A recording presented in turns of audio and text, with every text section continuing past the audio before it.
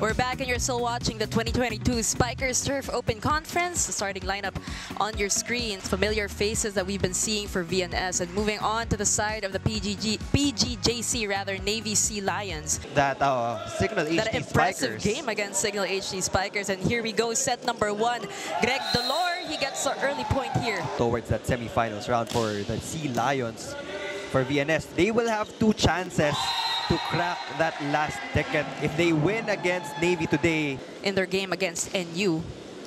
But sabi mo nga kanina that there's more to see, hopefully, from him.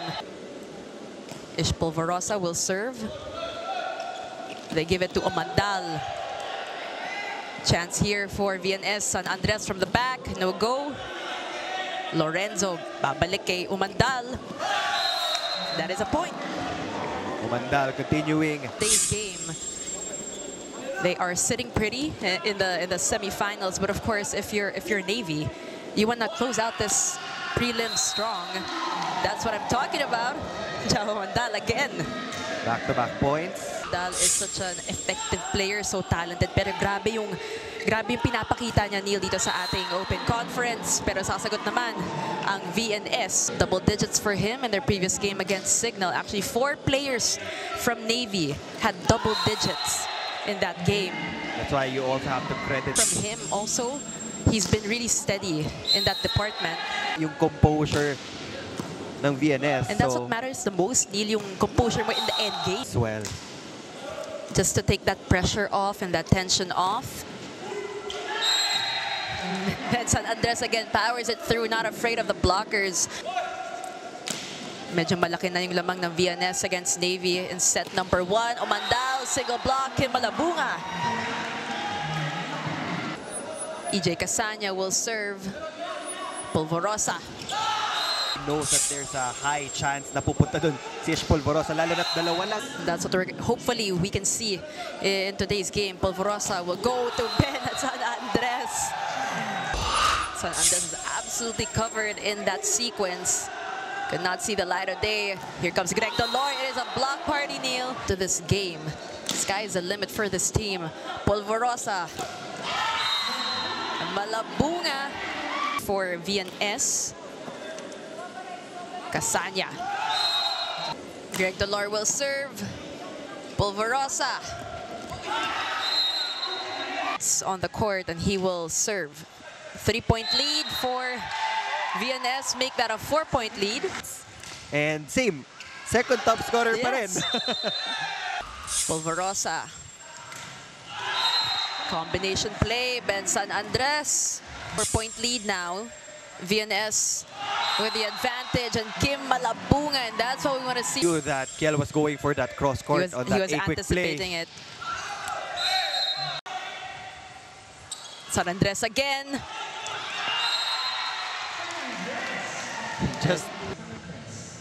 And he will serve. Delor will try. An exciting game for everybody here at the Paco Arena. Smart play by Ish Polvorosa. Chance here for Navy. Babalik kay Omandal.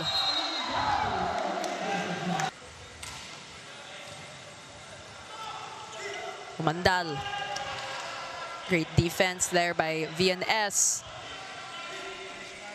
Here comes Navy. And the block is good. And that is it for our set number 1, which will go to the VNS-One Alicia Griffins.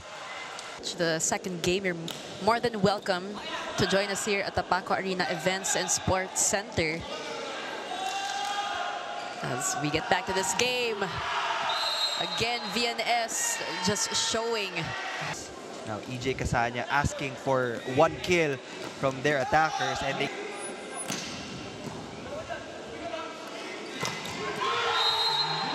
Kim Malabunga continuing to shine here. That was what happened in set number 1. If ganyan ulit yung mangyayari here in set number 2, they can see themselves up by 2-0. Montemayor, single block. Greg Delor, and he is point lead for VNS. Delor. And he's showing up big time. For 7 points of 5 attacks and 2 blocks. Greg Dolor out of... If you're VNS, you don't want to give Navy the chance to overpower you in the second set. Marcelino opts for a change. The sport. I also asked him how he feels about being compared to Louis Gamban, the UAAP's Barbie. If that Navy has been waiting for. Off the block. Hopefully, one of these teams would establish their own lead. We'll see which team pulls away first. Another great block. Nahihirapan siyang pumuntos and Navy is starting to establish their offense better. Good defense there. That will go to VNS. To that area near the antenna. 3-point lead now. 13 to 10. Make that 11 to 13. 11 serving 13. Casanya.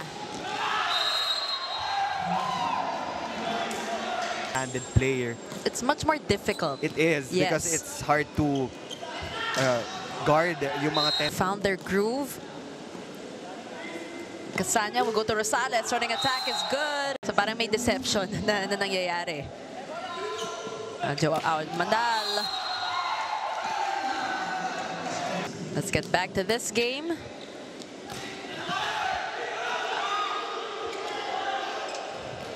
Play continues. And of course, we got to credit Peter Kiel for that. Watched VNS is in the lead of this game. They won that first set. Joao Mandal. para maisarado yung cross-court gap na yon. And now VNS is also having difficulties on their reception.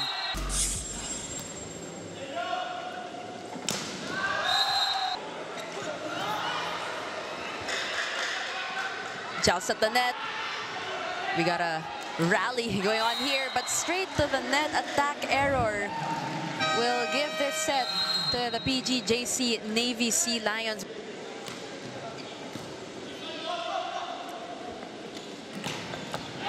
Service errors in the entire ball game compared to the 3 of the Philippine Navy. The blockers confused. Here comes Greg Dolor. And we love the sound effects that our players. Pulverosa will give it to Mendoza. Ben San Andres. Haven't been seeing much from him this time. They'll go to the other side. Will serve 5, serving 3. Dolor with 8 points under his belt in today's game. That was Peter Kiel. Nakahabol na si Peter Kiel, which provided a more stable defense. It's a good adjustment there from Kiel, much needed. Here comes Umandal. Gets another one. Navy. As we get back to this game, it is a 3-point lead for Navy. Make that a 2-point lead. Pati nga si Jao natawa na lang din eh. You can expect Jao to actually ask for the next ball. Pulverosa will go to San Andres. That was a clean hit. Clean attack for Ben. One of the hardest working people on the court right now. Again, with a running attack, so effective. Ball in the middle of the defense of the Griffins. 4-point lead, Pulverosa. Punch ng Griffins, it's Montemayor and San Andres. Absolutely. But Greg Dolores, that they can't seem to stop. And when the Spikers turf started, and when we saw the lineup of VNS, people were actually expecting na experienced team na. But and I believe Ish said in one of the interviews, it's getting to be a bit, going to the way of Navy here. But this time around, he made sure that he hit in that proper angle. Again, she goes straight to the service line, and you're expected to make it. Single block by Joao Mandal. And we love the stare down. Be on point. Kailangan hindi doubt rin yung sarili. I mean, because they are so young. And going up against tried and tested, he might do that again. Back to this game. Good set. That was such a fast set from EJ Casanya that shoot Him. Polvorosa. And he was met, Montemayor was met by Dolor right at the net.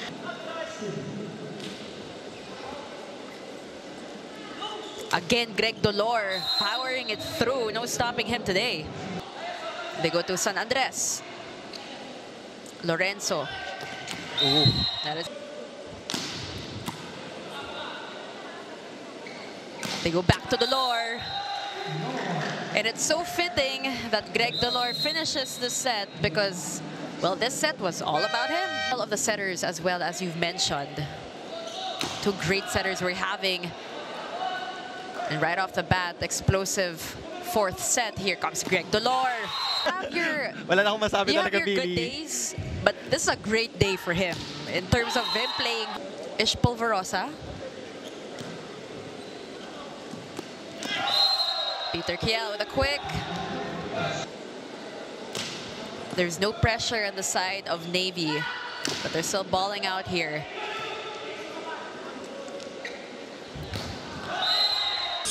But the call stays, and oh wow, great timing. Ball goes in, then the second serve, that's the time that you inject more force. You will respect that. Hello, Mandal.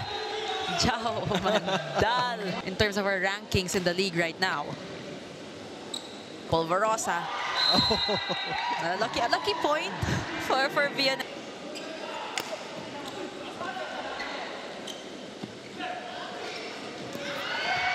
That is a babalik kay Dolor, hot hands, no go. Polvorosa. Ish will serve. 2-point lead now in favor of Navy. But if you got quick attack, chance here for Navy. They go back to Omandal. All power, but this time he knows kung alanganin yung set, he knows what zone to target. Alam niya kung ano yung specific kind of power lang na kailangan ibigay. And credit that to his VNS still hanging on. And that was Leok off the block. Pero balanse pa din talaga yung nagiging distribution ni EJ Casanya and Rosales.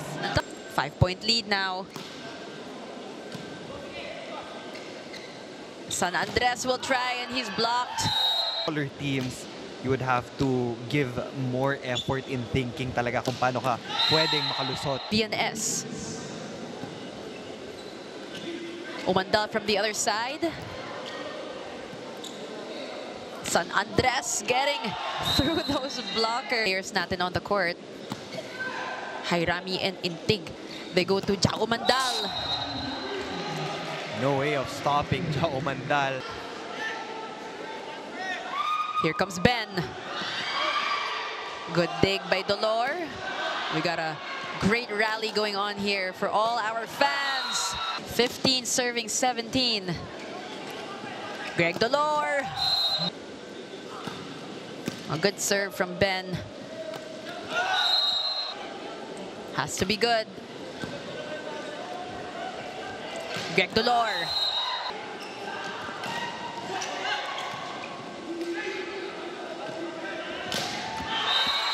Monster block right there. Against the lefty. They go to Jao again. Need to give a heavy serve.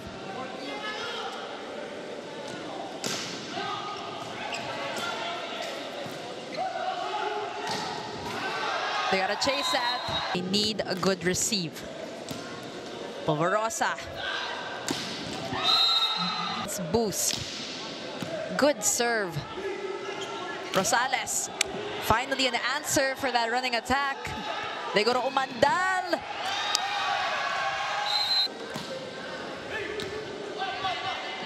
They gotta make this. Then San Andres. That was an easy block for Navy. Just The blocking of Navy. Talagang nagising